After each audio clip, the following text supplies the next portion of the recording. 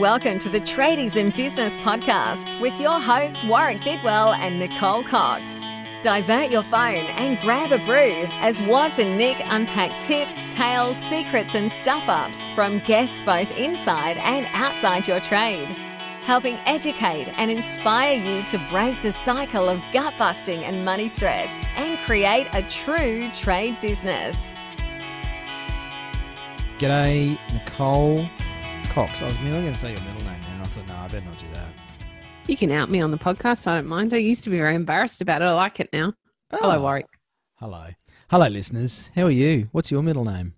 But it's not the same as mine. I bet it's not. I want to hear from anyone with a more unique middle name than Coxie, because yours is, I'm going to get this wrong. Is it Wilhelmina? It's Wilhelmine. Wilhelmine. Mm-hmm. I always put an on the end for the feminine thing.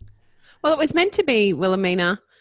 My grandmother is Wilhelmina, but when my grandfather went to register my mother's birth, because our middle name is passed down to all the firstborn girls in the family, he forgot the A. So it's just Wilhelmine. Mum's Wilhelmine, I'm Wilhelmine. My daughter's, I gave her the benefit of another middle name to ease the burden. She's Grace Wilhelmine, but her daughter will have Wilhelmine as well. It's one of those long-standing family traditions. That's cool. I like that stuff. I didn't as a teenager. I was incredibly embarrassed by how weird my middle name was. It added to my deep sense of self-shame that every teenager I have now come to realize carries. Yeah. And I hated it.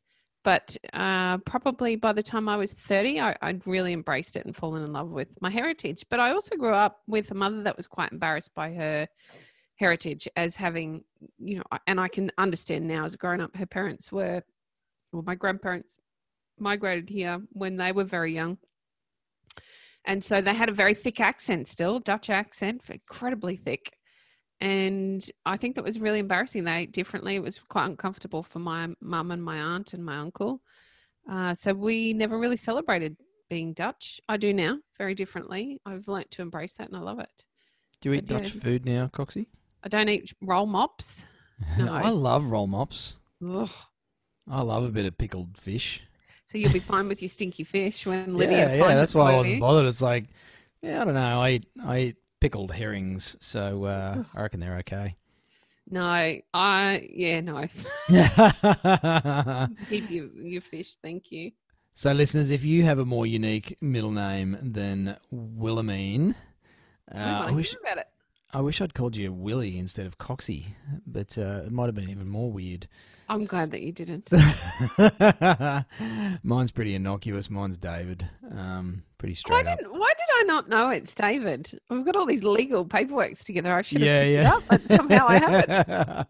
Yeah, we're in business together, but we don't know each other's names. No. So let us know your middle name. Is it more boring than David, or is it more unique than Wilhelmine? Let us know. Hit us on the Facebook page.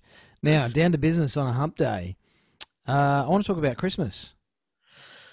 I love Christmas. Well, at least in Holland, you would have had snow in Christmas, I'm guessing. Never been there for Christmas, but yes, it does snow over there. Although it's not called Holland anymore, is it? See, I'm showing my age. No, it's not. There's a whole nother Netherlands. podcast. Anywho, what about me being old? So Wow. I want to talk about Christmas, not for presents and snow Oh, and all that stuff. ham. But I want ham. Yeah, I love a good Christmas ham. I want to talk about Christmas because it is such a brain-bending time of year for so many tradies, business owners, that I really think you need to think about Christmas now, I think. The world ends at Christmas, Warwick, as we always used to have as a motto in our construction business. The world ends at Christmas, or at least that's the way every client feels. Exactly. Everything must be done by Christmas. Exactly. And clients and staff as well. Yes, true. Yep, I good find, point. Coxie, all have this panic mode set in. So I would like to encourage you, listeners, to start thinking about Christmas now, because the best time to think about Christmas 2020 was Christmas 2019 Yes. and start planning for it. And if you listen to yesterday's episode, we talked a bit about our planning event coming up on the 25th of September. And no doubt, one of the topics of conversation for many of our members that will be there on the 25th will be the Christmas period. How to handle the workload leading up to it, how to make the most of that workload, I guess. Yes, yeah. If you're shutting down or you find that Christmas is a quiet period for your trade, how to actually get through that period and rather than just survive, actually take a break and come back refreshed and not stressed because the bank balance went to negative 23,000. Dealing with staff leave, customer communication, all that sort of stuff. So perfect way for you to deal with Christmas 2020 would be to turn up on September 25th and come along to our 90-day planning event, join a bunch of our clients and jump in there and actually come up with a plan for this Christmas.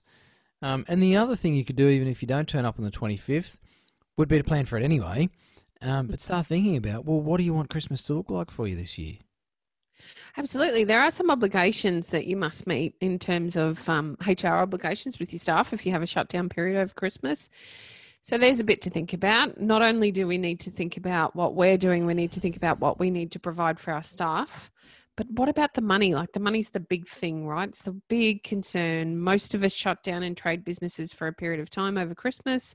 Some of us for a week, some 2 weeks, some of us 3 and 4 weeks. Many of our suppliers are even shut down. It's the ideal time to take a break. However, financially, that has an impact on our businesses. So how do you deal with that? You have a plan. Now, that plan will be different for every business. There's no cookie cutter solution. But there is time before Christmas for you to be putting money away to cope with that break, that downtime, so that you can actually relax instead of sitting there stressed every day, worrying about having to go back to work, worrying about why it's not happening quick enough because you know the bank balance is rapidly reducing as you continue to pay staff, pay the accounts from November, December. There's no income. What happens? Where's the lag? How do I make it up? Do I have enough money in the bank? Like, it's a pretty stressful time. You're thinking about that as it happens in December when you're nuts busy, like stupid, crazy busy. There's not enough time to think about it then. It needs to be planned for beforehand. And again, there are no one size fits all solutions except for creating a plan, understanding what that looks like for your business. That in itself can be an uncomfortable conversation. It's a bit like cash flow. We have to forecast. We'd be encouraging you to do the same thing for Christmas time. What will it look like for December? What will the flow-on effect then look like for January and February? Because guaranteed, January and February, there'll be less money in the bank because there was not a lot earned in the back end of December, perhaps early January, depending on how you structure your time off. It can be a very stressful time of year, particularly if you haven't thought about it beforehand.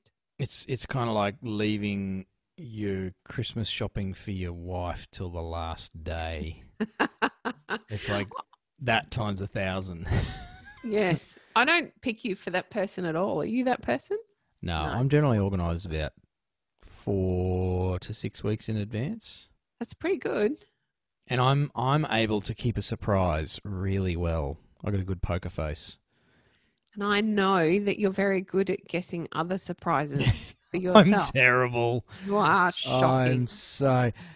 look, I have a few unique talents and abilities thanks to the way I was put together, and I notice things. I notice patterns. I notice changes in behaviour. I notice that there's a cupboard door that's slightly ajar that almost never gets opened. And I'm like, oh, what's going on over there? And then I open it up. It's like, oh, damn it. Found my present. So, yeah, I'm really hard to surprise, actually. You've just laid down the challenge. I do enjoy a good surprise, though. That's the thing. I just think the people around me really need to step up their surprise game. I actually hate surprises. And I hate surprises because I had so many of them in business for such a long time. Now, any kind of surprise is a stress-inducing moment. Speaking of Christmas surprises, one that you don't want is to log on to the banking and find out that you forgot about the $1,500 bloody payment that was coming out, and all of a sudden you're broke. So, yeah, look, Christmas time doesn't need to be quite as wild as it is for a lot of you listening to this. It does require forward planning, though, and some forethought put into it. And I think particularly this year, Coxie, with COVID and the possible economic impact rolling into 2021, I think now more than ever you want to make sure that you've got your shit together for Christmas, so that you have more of an opportunity to roll into the next year in a strongish position, rather than a lot of you. Christmas really drains the reserves, and then it's like, we got to get some work on for February, because what if the work doesn't come on in February? Yeah, you raise a great point. Now is a great time to be advertising to the client base that you want to work for in February, and you can make plans around that now so that you can start to flick on those marketing buttons, because nothing's instant. And I know that we'd all like to find an instant solution to our problems in business, but nothing is instant. And you have a good 3-month buffer period here that you can spend some time and effort creating the results you want to see in January, February, March. So yes, it's a 90-day planning session, but you're actually really planning for what it looks like after that 90-day period and how you want that to roll out. Do you want it to be another year where you start off stressed because there's not enough money in the bank and, oh my God, I've got no work. Where is the work going to come from? And have people still got money? Are they really thinking about spending it with somebody like me? You can make plans to ensure that you are advertising to the right people right now. So when they're ready to buy, they're likely already booked in prior to Christmas. So you can actually rest over Christmas knowing, gosh, I've got a lot of work to go and do. Once I come back to work, I'm going to really enjoy this time now while I can, rather than being frantically stuck on the wheel whilst you're trying to take a holiday. So there you go, listeners. Christmas 2020, start thinking about it now. There's an opportunity for you to jump onto our TIB90 on the 25th of September. You can do that for free if you head to the Facebook page, find the events there, and you can go register. Hang out with a bunch of our clients and members who are working on the same problems as you, and start planning for Christmas, but also start planning for next year. I think is the big one, is you got to look further ahead than this week. Otherwise, you're going to risk having a few nasty shocks, like socks for Christmas again. Better than jocks. Well, as long as they're new. Anyway, thanks for listening. Don't send any surprises to me because I suck at keeping them. And we'll chat to you again in our next episode. Thanks for listening. You've been listening to the Tradies in Business podcast with Warwick Bidwell and Nicole Cox. Find out more about today's guest, tools for your trade business, and other cool stuff at tradiesinbusiness.com.au.